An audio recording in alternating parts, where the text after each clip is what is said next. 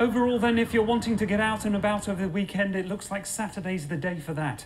Sunday, perhaps more of a case of curling your toes up on the sofa with a good book and perhaps your favourite mug of coffee. Az. Thanks very much, Sadiq. I think I'll be taking your advice and joining you on the sofa with that book on Sunday. Yes, no, well, excellent.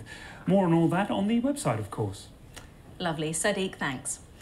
Well, that's just about yes, okay, it thank for you, us. Siobhan. I think we'll we... Yes, it's terribly good, isn't it? I'm just saying here. No, let's not... I mean, he's so BAME, it's practically coming out of his ears. By early evening, it's 2 hours later. But in the shared innovation space, the Way Ahead task force is still searching for the way ahead in its mission to set some new and better BBC inclusivity targets. I mean, just thinking laterally for a moment. Yes, very good. All right, OK. Is it worth thinking about coming at this whole thing the other way round? Ian is particularly keen to resolve the matter by the end of the meeting, because as BBC Head of Values, he's been invited to speak at a meeting of the Cross-Parliamentary Cultural Inclusion Action Watchdog Group at the Palace of Westminster in 10 days' time. I mean, is there a way of committing to the idea of reducing the number of non-BAME and LGBT people by a percentage figure? Ah, brilliant. So that gradually over time you'd increase the proportion... Hang on, now we're sacking white guys as well. Well, At this rate, there's going to be nobody bloody left. Bummer. I know this is difficult, but can I just remind everybody what a serious undertaking this is? OK.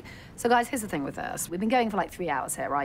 We're nailing jelly to the hothouse wall. What? So what you do here is you viralise the weather dude with a beard. Suddenly it's like none of this other shit matters. Right, no. Viralise him? Brilliant. I think we've had enough about him already, Siobhan. You so have not had enough about him already. It's a no-brainer. He's your only hope here. I'm sorry, Siobhan. It's a BBC London weather forecaster you're talking about here. He's not Martin Luther King. I mean, I think that's probably a bit melodramatic. It totally is mega-dramatic.